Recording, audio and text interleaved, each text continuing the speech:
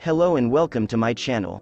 The Saileach banner featuring Chen Altar has just ended and some of you are probably curious about the new operators coming in the future.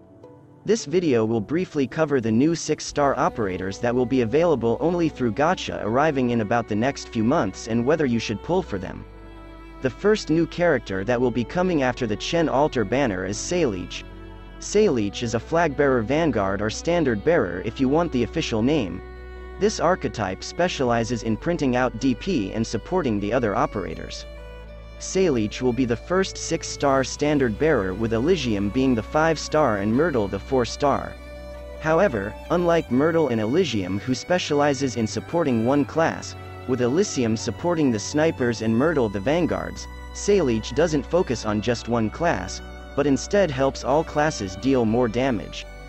Her third skill, which is her bread and butter skill, applies fragile effect in a small range for a short duration and she lowers the DP cost of the next deployed operator by 2 with her talent.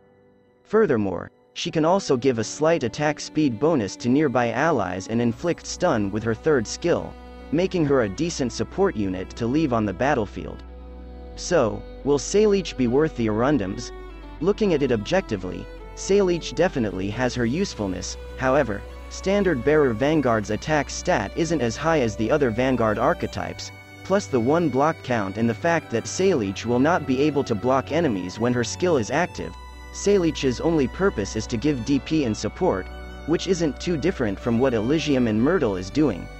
The fragile effect from her skill 3 can make high-risk CC somewhat easier to clear, but for general content, Saileach is not a must-have. Next up we have Fartooth, a Deadeye sniper. She specializes in dealing damage to enemies out of her default attack range. Fartooth is definitely an interesting operator. Her skill 2 allows her to snipe enemies from across the map as long as they are blocked, and her skill 3 makes her range turn into a straight line that stretches infinitely. However, she will only shoot across the map with her skill 2 only when the enemies are blocked. If this requirement is not met, Fartooth's DPS potential drops. Her skill 2 only gives an attack speed buff besides the huge attack range. Therefore, while Fartooth can hit enemies very far away from her, the damage she deals per shot still remains the same as there is no attack buff for her skill 2. Her skill 3 makes her range become a straight line. This can be counterproductive at times as you are unable to manually deactivate her skill 3, meaning that her range will be stuck on straight line mode for the entire skill duration. If other enemies are coming from the side as well, Fartooth will not be able to handle them. So, is Fartooth any good? While Fartooth is definitely a strong unit, her second skill needs other allies to block enemies to deal damage, and her third skill has its restrictions, making Fartooth a little wonky to play with. After Fartooth, we are receiving the NTR Knight herself. Nearl the Radiant Knight is a Dreadnought guard.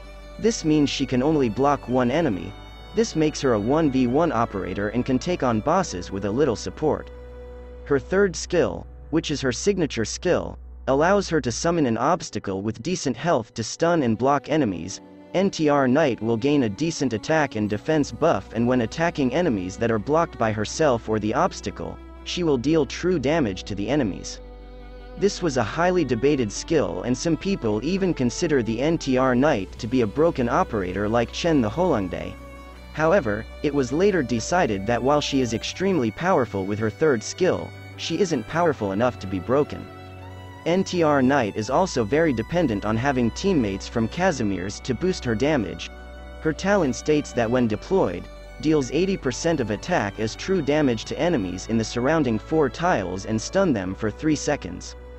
If the last deployed operator is a Casimir's operator, the true damage is dealt twice. This can also be seen in her second skill, where if the last deployed operator is from Casimir's, she will not suffer a longer redeployment cooldown which will activate after her skill ends. So, is NTR Knight good? Considering NTR Knight is a limited operator, pulling for her might be a priority for some of you. She is definitely powerful with the attack and defense boost her skills provide. Alongside the NTR Knight, we are receiving Flametail, a Pioneer Vanguard. She can block up to 2 enemies and recovers DP through using her skills. Her kit is very interesting as she focuses more on dodging to keep herself alive. Her third skill allows her to gain 80% arts and physical dodge while gaining an average attack buff, increased block count and shortened attack interval. This makes Flametail's DPS shoot up while the skill is active. However, her third skill's duration is very short at a measly 8 seconds. The DP cost is 16 at Mastery 3, but with such a short skill duration, Flametail will definitely not be able to take on high defense enemies or enemies with high HP. When compared to Bagpipe, Flametail's DPS is weak. However, this comparison is unfair as they are from totally different archetypes. Flametail's talent allows her to attack enemies twice and attack all blocked enemies every time she dodges an attack. This works extremely well with her third skill. Her second talent gives all Casimir's operators a small dodge chance, not a game-changing talent. So, is Flametail any good? Well, considering her third skill's duration, which is her signature skill, she is not a must-pull, but she is on the same banner with arknights, so you might get her anyways. While she can deal huge amounts of damage to enemies with low to average defense, high defense or HP enemies with high attack will wreck Flametail immediately after her skill duration ends, making her a situational operator to play with. And that is all. Hope this video was helpful in briefly introducing the future operators coming soon. I will be making similar videos in the future, so please consider subscribing to my channel. I am aiming for 100 subs by end of June, so please help me make it a reality. Thank you for watching and see you in the next video.